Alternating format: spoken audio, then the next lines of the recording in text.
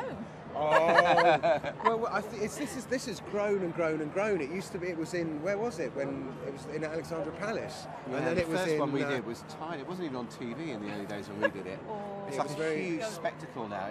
Before it was just like for the people that worked in the office, you know, it's like an industry. But it's just that everyone Is it looks... better? Is it better than this? Yeah, definitely. It's a celebration of music now. And you can just relax because you know you've won. Well, yeah, but we've got to play without messing it up. You know, it's really everybody. That's the question everybody wants to know. What does it feel like standing in front of all those people and playing? And the answer is like, we can't remember. The answer is normally that it just feels normal because it's what you do every day. You know, you sort of get used to it. But when you only do it occasionally, you know, the answer is it feels amazing. Are you a little bit nervous tonight? Actually, yes, and that's bizarre because I never get nervous going on stage.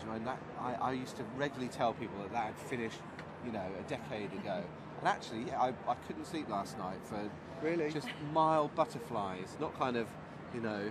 But it's good, isn't it, that our big night, the British Music Big Night, is saluting a really big part of British music history. We call it Britpop or whatever, but it's good that we recognise what a phenomenon it was and how important it was and how it shaped things to come, really. So. I don't know about that, but it's just a fun night out, and we get to play our instruments. So it's very rarely that happens. Is it lovely playing back with each other and you know? Yeah, it always is, and you know we only do it occasionally. You know, keep it special, and you know it's great to see. You know, Florence is standing just there. You know, she's brilliant. Jessie J's Madonna with long legs. You know, British music's like absolutely on fire at the moment. Yeah, my kids love Adele. I like Adele. Yeah. Do you think that British music is that the music scene is really, really good at the moment? What do you think? Is it? I think is it's it different. New? Is it innovative? I think it's different. I think it's like farming. Like the big ones are getting bigger and bigger and more massive. Like Lady Gaga, it's like this enormous. It's bigger than the planet.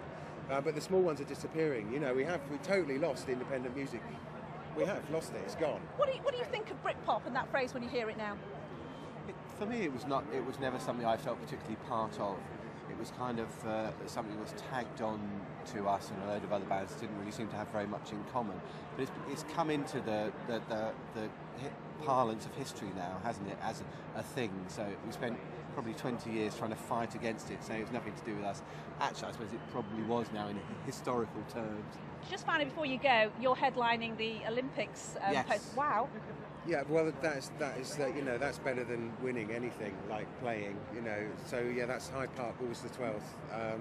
It's going to be a monster. Is it going to be your big farewell? I can say, in all honesty, I really don't know. I hope not, but it might be. You know, I think it's good to keep it like. Who knows? Okay. All right. We'll have a brilliant night tonight. Looking forward to seeing you. Thank you very much. Lovely to meet you. You too. Okay. Bye bye.